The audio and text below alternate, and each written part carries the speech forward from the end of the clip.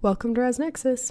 In this video, we're going to cover how to add additional guests to a reservation. Once you've signed in to ResNexus, you will navigate to the reservation that you need to add guests to. You can do this from your grid or by searching for the reservation number in the search bar. Once you're inside the reservation, you'll select the Master Guest tab, and here you can enter an additional guest name.